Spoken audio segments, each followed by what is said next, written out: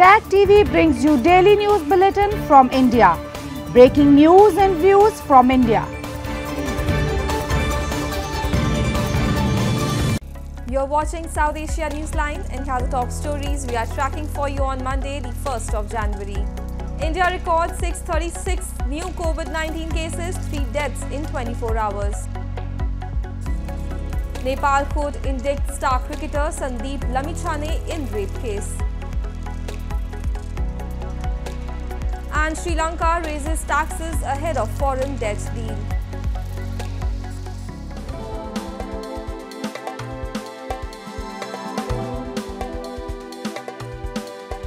And now for all the details. India on Monday recorded 636 new cases of COVID-19, while the number of active cases of the infection have increased to 4,394, the Health Ministry has informed. 3 new fatalities, 2 from Kerala and 1 from Tamil Nadu, have been reported in a span of 24 hours. Authorities have advised citizens to follow pandemic norms of wearing masks, social distancing and regular cleaning of hands, especially during the holiday season. More than a dozen infections of JN1 subvariant have particularly sparked concerns since last month. As the new year rings in, both the central and state governments are keeping a close watch on the new Omicron subvariant JN1. The Indian Space Agency ISRO began the year with yet another achievement as it successfully launched the X-ray polarimeter satellite XPOSat on Monday. Addressing the scientists after the successful launch of the mission, the ISRO chief S. Somnath said the new year began with the successful launch and the agency is looking for an exciting time ahead for space exploration. The spacecraft was placed into the intended orbit of 650 km, where it will study X-ray emission from various celestial sources. It is the first dedicated scientific satellite from India, putting it in elite category to send an observatory to study astronomical sources such as black holes and neutron stars. So on 1st January 2024, yet another successful mission of PSLV has been accomplished. PSLV C-58 has placed the primary satellite XPOSat in the desired orbit of 650 km, 6-degree inclination, and we'll be waiting for the exact orbital parameters that will just now come. A day after Pakistan election body rejects former Prime Minister Imran Khan's nomination for 2024 elections, PTI Party Central Information Secretary Rauf Hassan said that their party will approach election tribunals to challenge the move. Khan, who is serving a 3-year prison sentence for corruption, was barred from politics for 5 years by the Election Commission of Pakistan.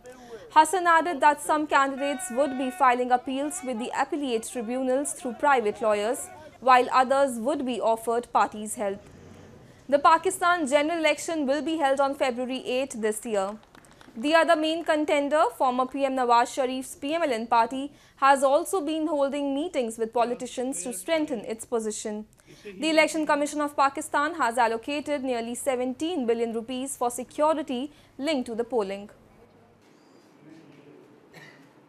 A Nepal court this past weekend indicted star Nepali cricketer Sandeep Lamichhane in a rape case. A single judge bench in its verdict found the former captain of Nepal's cricket team guilty of sexual offence. The subsequent hearings will be decided over his jail term, the court information officer has said. Lamichhane is likely to get a jail term of 10 to 12 years as per Nepal's law, since the victim was a minor at the time of incident. The 23-year-old cricketer, who has led the national team in the past, has been the face of cricket in Nepal, being the only player from the Himalayan country to feature in prominent 2020 leagues across the world.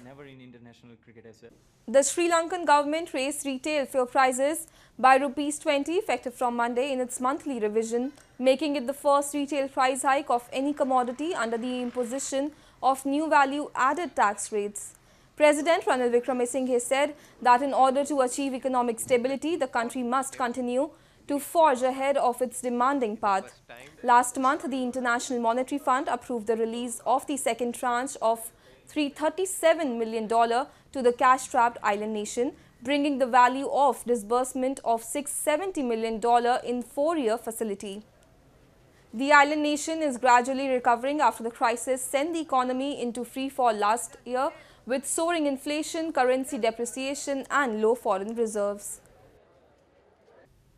Bangladesh garment factories have fired hundreds of workers since protests in October demanding higher wages, 3 labour unions representing 500,000 workers have claimed.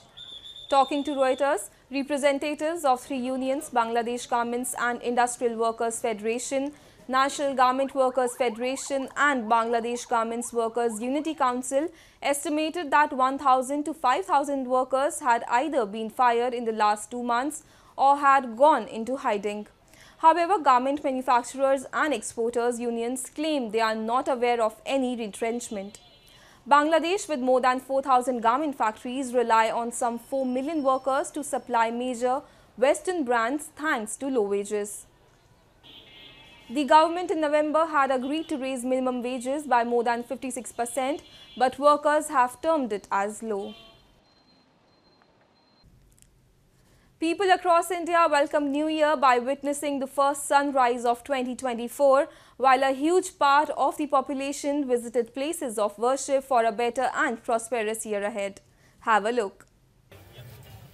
People across parts of India on Monday ushered in the New Year 2024 with celebrations and witnessing the sunrise, while a huge populace visited places of worship to seek blessings of the divine for a new beginning. Hundreds of devotees thronged the famous Badrinath temple in Jharkhand to seek blessings for the well-being and happiness of their families and the loved ones. Similar serpentine lines were seen in holy city Ayodhya, where people waited for long hours to visit the Hanuman Gadi temple.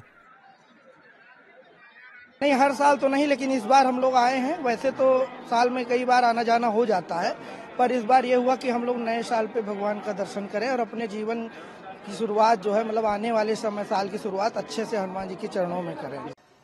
Meanwhile, braving the winter chill, devotees also took holy dip in the river Ganga in holy cities of Haridwar and Prayagraj to mark the occasion. Much enthusiasm was seen on the very first day, with tourists arriving in the city from different states. People in India believe that the blessings of God should be sought before beginning anything new, more so on the first day of the new year. That's all in tonight's edition. We will see you same time tomorrow. Good night.